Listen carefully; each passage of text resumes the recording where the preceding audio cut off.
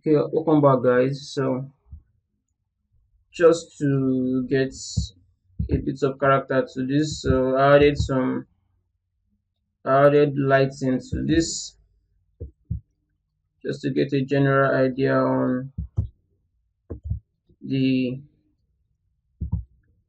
uh the depth of this character and the depth of textures also with shadow input in here in our scene. So basically, what I did was just to change this setup to a Tomoko Studio setup in here. Just basically it. Then I just turned on the shadows in there. That's basically it.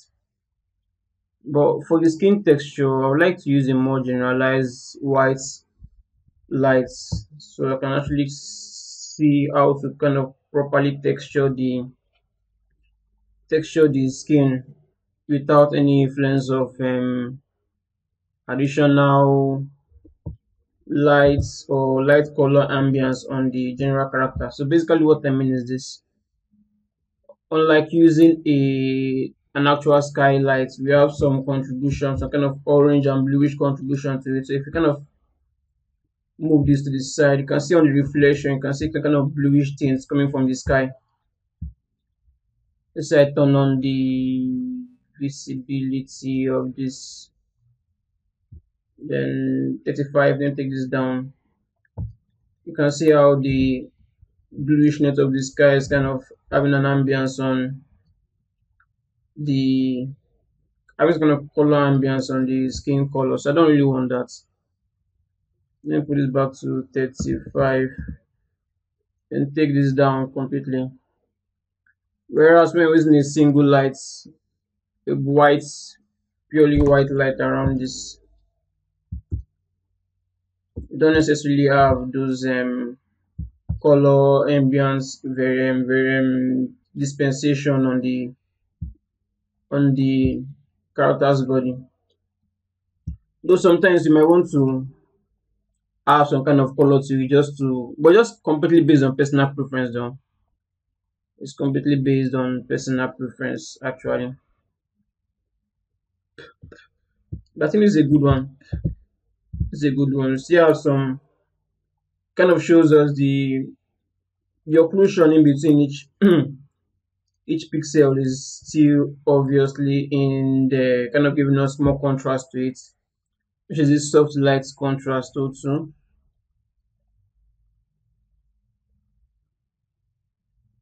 Which one did I even use just now? One. Okay, this one. So if the previous one, this particular one, just sees you see how it kind of eliminates those contrast and the character because there's a light underneath the background down here. But this one still gives us or still gives us that clear idea of depth to this. So I'm going to be using this instead. I'll hide everything else. Okay, so the first thing I always like to do is to kind of get some overall redness to the skin as our first layer pass on top of this. So let me delete this. Oh crap! Undo that. That's the normal map we have in there. So let me just name this to normal map.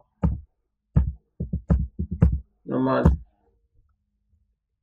Okay. So I would create I would create a new fill layer in here. A new fill layer in here. Then this layer, I'm going to be adding some redness to it. So let me look for some skin redness.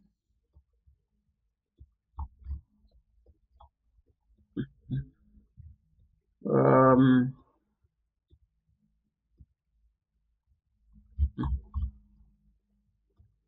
I have a particular guide I usually use though, so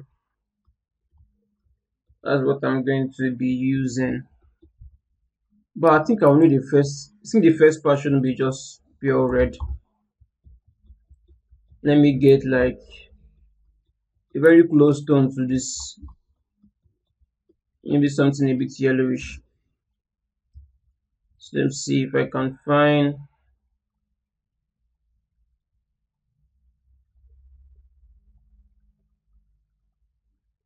Um, yeah, I think this. Yeah, this should be fine. This tone should be fine as our base. I'm not going to patch in redness on top of this. So let me do a quick save.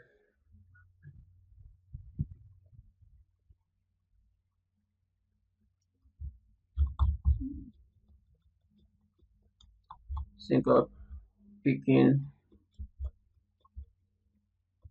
this redness in here. Let me name this to base tone. I don't know if this color looks too bright. Yeah, it just feels too bright. Since something like this should be fine. I don't want the environment light to be too bright. Causing too much highlight, and then that will just kind of throw me off. That will throw me off when I want to start when I'm going to add more skin tone variation of colors to this. So let me duplicate this, and then I would let's get more redness to this. Turn off height and normal. Don't need normal height. Turn off metallic also. We just need roughness and color output in here. Yeah, this redness would work, but I like to break up this redness. So I'm going to add a black marks to this, and then I would add a few layer. Let's try the BW. Okay. Let's see something that has a sharper contrast to it. Let's get this to triplanar mapping.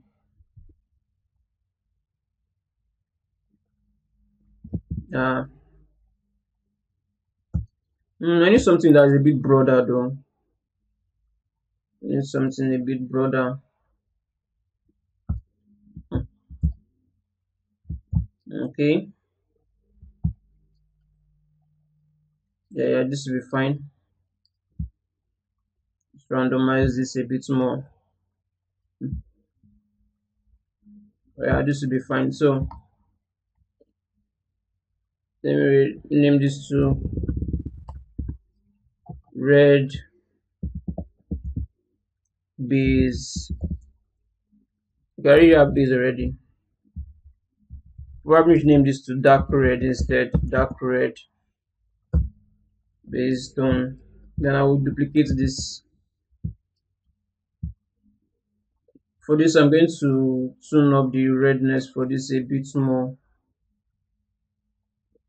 Just something around here. Let me hide this.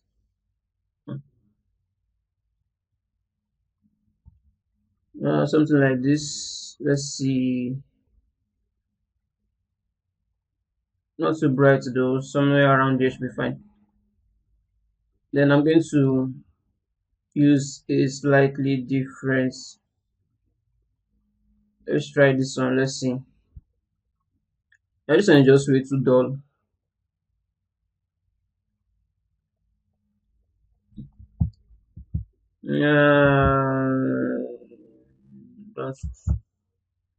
Don't I need something with a more broad aspect to it.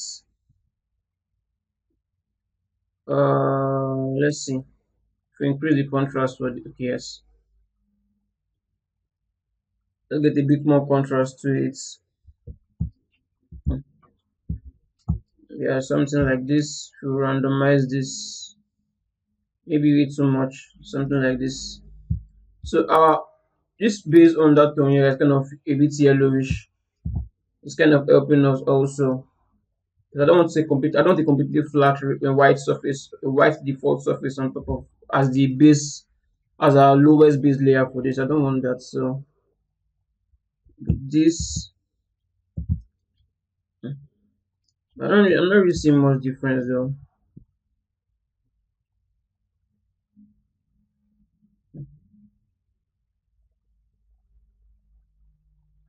It is as a broader spec. Let's tune this down.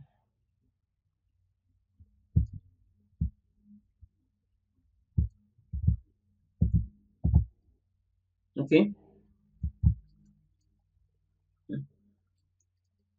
Not sure if I see any major. I'm just gonna blend these two together though.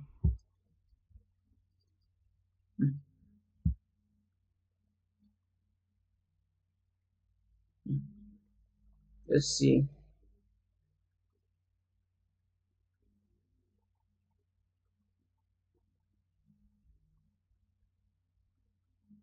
I'll need this broken up a bit more. I think somewhere around here. Let's randomize this. Yeah, I think this should be fine. Yeah, this looks fine. So another thing I'd like to do is I'll duplicate this again. Um,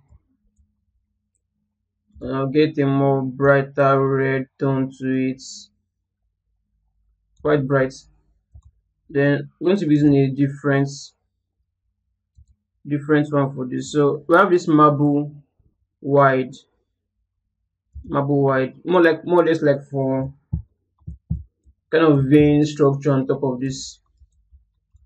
So I'm going to be using two just to break up the surface a bit more. Um, let me hide this one now. See, feel like I should break this up a bit more. Going to the contrast for the now. Okay. Yes, something like yes. I think this is better. This is better.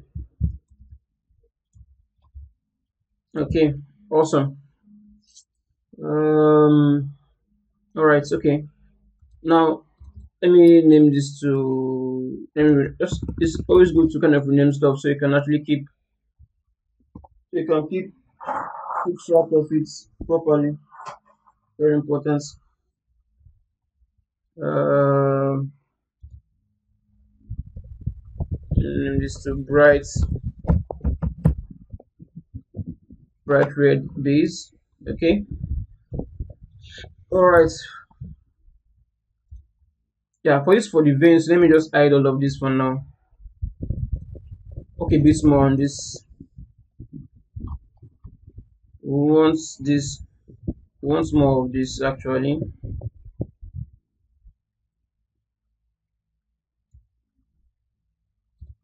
Let's see.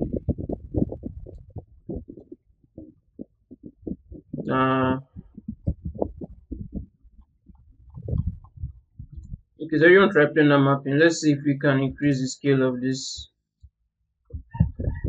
Increase the scale makes it look so like let's try a value of 5. Okay, yeah, this would work. This would work. Let me name this to marble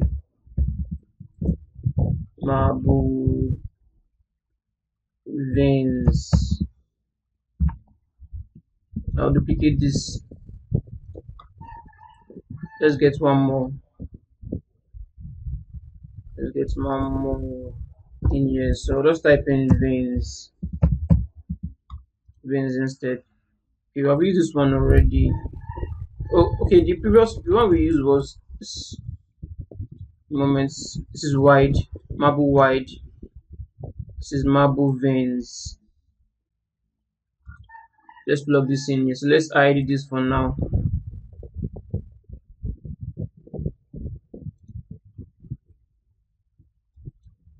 Put this about a value of 1.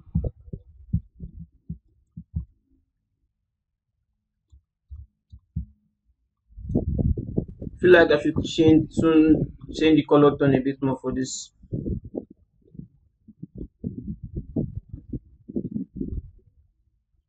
Okay.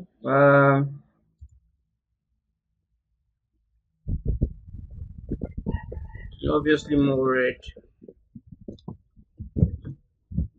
Okay, so if we should bring everything back on top of this now, this is what we have. I also need to kind of add a bit more vein to this, but it's a different color tone, like one with a more darker blue tone and one with a greenish tone to it also. Let me see if I can find a reference that would help us for that. So the idea is just to break up the surface so much that when we kind of start painting the actual skin tone on top of this, we will have like some interesting variation on top of it. It may not be too obvious though, but just be there just to make the surface a bit more interesting. Okay, so I'm going to name this to marble large veins. At the end of the day, you might not really see most of this picking out, but I always like to kind of still add them in there.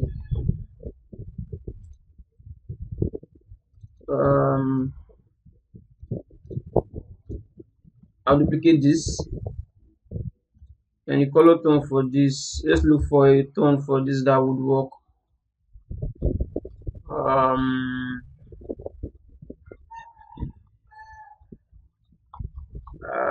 okay, yeah. I think no, this doesn't. This is not given. I'm looking for a reference that would kind of give us an idea. Um,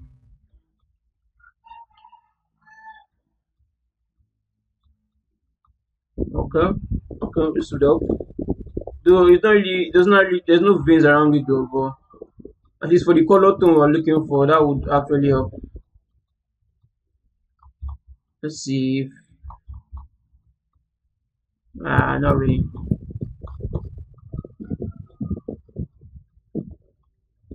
Okay, no, this would help with the tone though. So, I'm going to be using this tone in here. So, let's hide everything else. Let's just visualize this. So, I'm just going to put this back to a value of 10 instead. 10, 10, 10, 10, 10. Let's try a value of 5 instead.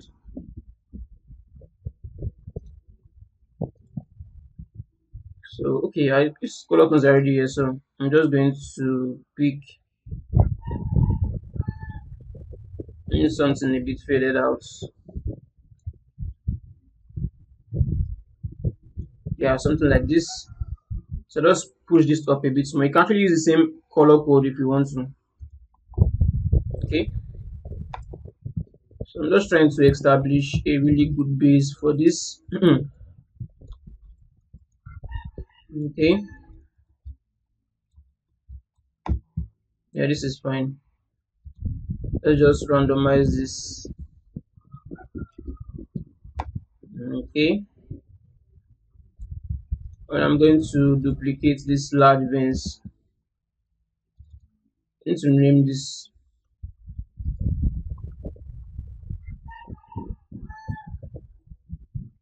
It's okay.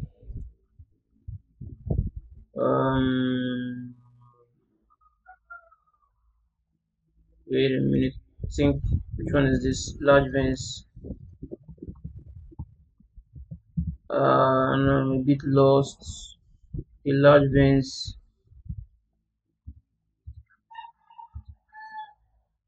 Okay, yeah, I made a duplicate, right? I made a duplicate. So this is my duplicate. So it's just supposed to be green colored shade. So let me rename this to not large veins this time.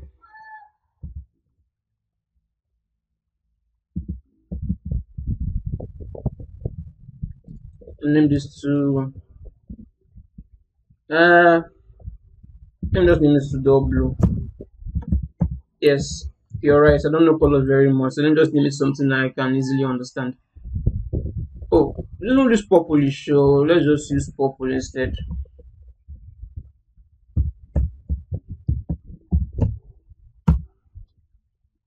Alright, so I'll just name this to green. Okay, so turn this on, but I'm going to use more of a greenish tone to it. So let's capture, look for something with a darker green tone to it.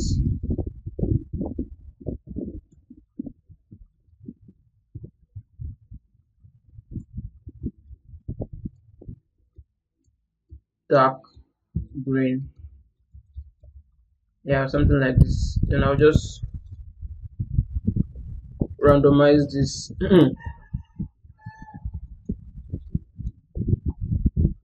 Maybe increase this. Let us put value of 3 instead. So let's turn everything back on.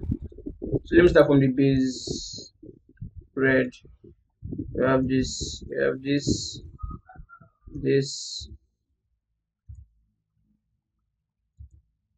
So you can see how this kind of breaks up the surface even more, giving us a bit more of an interesting undertone look to it. It's more like veins all over the place. I don't know if I still have a reference. Let's see if I have a reference that kind of helps to kind of pass the idea of what I'm trying to do in here. I don't think, not entirely sure if I have though. Okay, maybe let me just find one and then just show you guys so we're on the same page. So I'm not just doing something you don't really understand.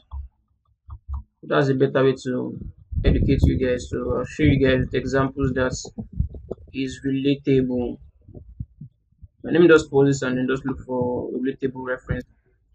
Okay, so I found something that should help at the very least, though not entirely or completely accurate to what I'm doing, but just something to just give you guys an idea. So you can see this vein network around the face, arteries, veins, and nerves. You can see this network of this around the face. So I'm just trying to recreate something somewhat similar, similar around the face. So we will now begin to add the actual generalized texture, color block out on top of the face. You should just kind of overlay on top of this vein, arteries, and nerve network we've already built underneath this. So if that makes sense. So in the next lesson we'll continue by start blocking out the main texture on top of this character. So I will see you guys in the next lesson. Bye for now.